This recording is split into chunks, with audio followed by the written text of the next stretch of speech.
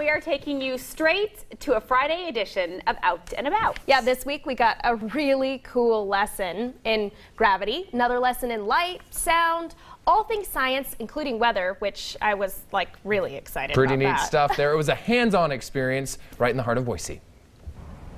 There's lots to do in Boise, plenty to see, but there's one place where you can really discover. We are an interactive hands-on science center where people can come in and they can play with the different science exhibits. For 25 years, the Discovery Center of Idaho has been the closest museum of its kind, sparing Treasure Valley folks a trip to Portland or Seattle for scientific fun.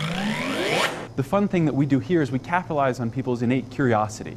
People just want to understand how things work. Education Director Woody Sobey says the center puts scientific phenomena in the hands of ordinary people who then learn by experience.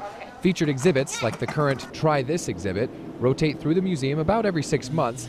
You can catch 2 live science shows daily. We love it when new people come in because they're often awe-inspired and they're having fun and they're just enjoying themselves while learning about science. And the fun part is that the learning comes sort of secondary. They don't even realize most of the time that they're learning. We didn't realize we were learning when we tried a few things out for ourselves. Our air brake chair is one of the quintessential Discovery Center exhibits. Everybody loves that. Basically, you sit down in a chair, you hoist yourself up by a rope, you get to the top, you let go, and with gearing and fan blades, it actually slows down your fall just by pushing against the air. It's one of the most popular exhibits. There are some younger ones who get scared. Most of the older people just have a lot of fun with it. One of the things that I love is the whisper dishes. If you're walking through the middle of the museum floor, you can hear a little boy and his dad on opposite ends of the museum like whispering to each other.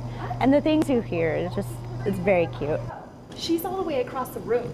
One of the other ones that I really love is our vertical wind tunnels out in the front. We've got these tubes and they've got fans below them, and you can build a little contraption out of random pieces that we have out there on the floor, stick it in the tube and see what happens to it. I like to see if I can get just the crafts to hover inside the tube. Other people like to see if they can get them blown out the top, and we've got debris scattered about our ceiling. Hands-on is the way to go for lots of people, even if you're not a good test taker.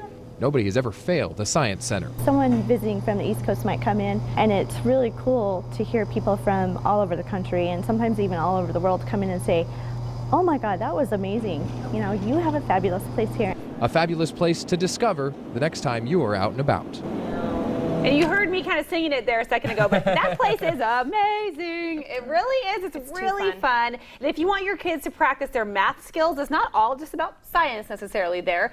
They can have a fun way to do it over at the Discovery Center. Yeah, Micron Math Night is tonight. Head there from 4:30 to 7:30 at the Discovery Center. Different activities for them to do, get their brain going. There you go. And also coming up in December and January, the Discovery Center will celebrate their 25th anniversary by pulling out some of their favorite exhibits from over the years, and they build many of those right there in-house. And I know what your favorites were. Some of the, we didn't even get to the whole place because it's so big, so many things. The tornado, the fog tornado that was there. Amazing. A lot of weather stuff. Bree was just captivated. There's a huge bubble wand thing that makes bubbles bigger than a person. It's really fun. And my eyes too.